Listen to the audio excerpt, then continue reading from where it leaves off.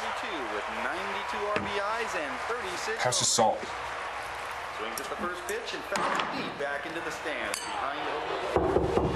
Okay. Pitcher glances over at the first pitch. Runner on his toes.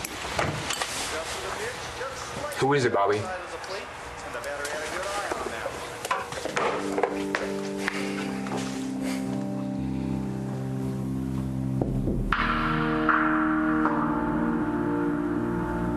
Wow, this is a surprise. Come on in. Hey, Starr. Hey, James. James, this is my best friend, Langston. Langston, this is James. Hi. I've heard a lot about you. I'm not even gonna touch that one. What are you doing here? Your brother asked Starr a question tonight, but she didn't really get a chance to answer it. So we're here to make sure he knows exactly where she stands. What the hell is she talking about? Why would you go see Starr in the first place? Was that supposedly when you went for a walk? Is that what he told you? Yeah, Starr, he lied to me. No, he came over and asked if things between me and Cole got bad enough that we broke up, if he would have a chance with me. Dude, I told you to stay away from her. Well, if I had told you the truth, you would have stopped me. I wasn't gonna let you do that.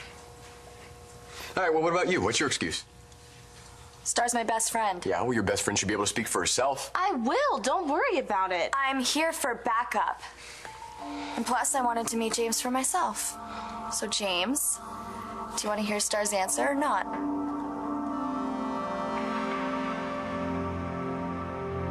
Shouldn't have come here, Starr. My brother's not interested in you. You don't speak for me, Bobby. I'm sorry. I thought Starr had a boyfriend and a baby, and I thought you knew that. Yes, he does. Well, then why don't you go back home with baby and boyfriend? Damn right it! where you Let her say what she came to say. I'm listening. Thank you. Okay, I'm going to take your questions one by one. Do I have doubts about Cole? No, I don't. And if you think that we are going to break up and you are just going to be able to take his place, you couldn't be more wrong.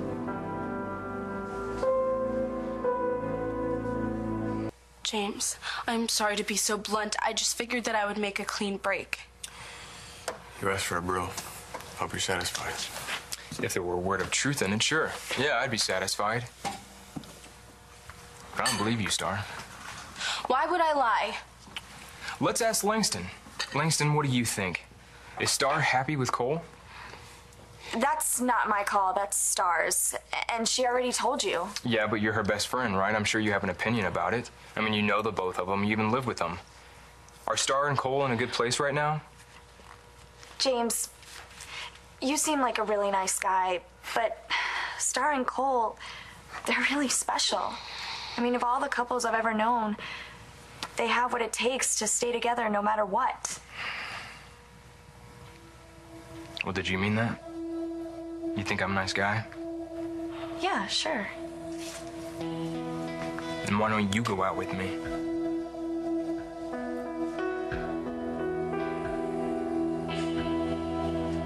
The hell do you think you're doing, James? What? I'm single. Langston's single. She's hot.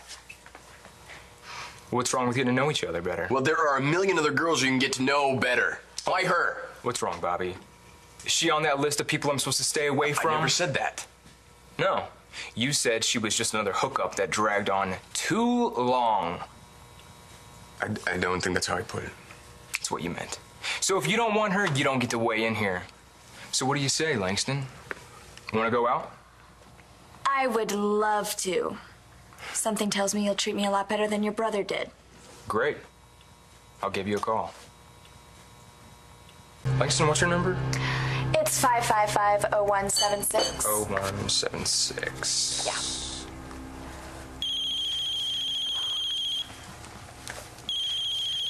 What? I had to make sure you weren't lying. I wouldn't give you a fake number. I'm not like that. Well, good. I'll think about where we might want to go, and when I come up with some options, I'll call you on your non-fake number, and we can make plans from there. That sounds great. I can't wait. I look forward to it.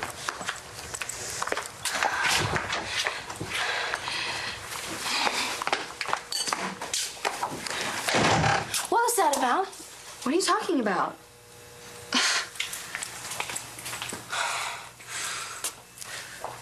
Get you out of the hospital, put a roof over your head, and in return you humiliate me. I asked a pretty girl to go out with me. What the hell does that have to do with you? You know my history with Langston. Yeah, you treated her like crap. And I think that means you don't get to decide what she does or who she sees for the rest of her life. You did this for 2 reasons, to stick it to me and to stick it to Starr. I don't live my life trying to get back at people, Bobby. That's you. Bull.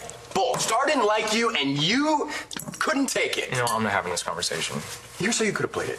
You could have waited till Langston went home, looked up her number, and asked her out in private. But instead you had to wait until Starr and I were standing right here so you could put on your little show. Is that a coincidence? I don't think so. I didn't ask Langston to marry me. I asked her if she wanted to go out sometime. If you want to turn that into a conspiracy, okay, fine. But you're going to have to do it alone. I'm going to bed.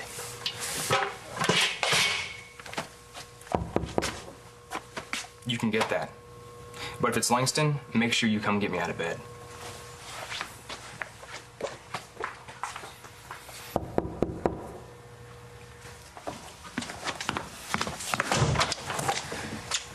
Hey, what are you doing here?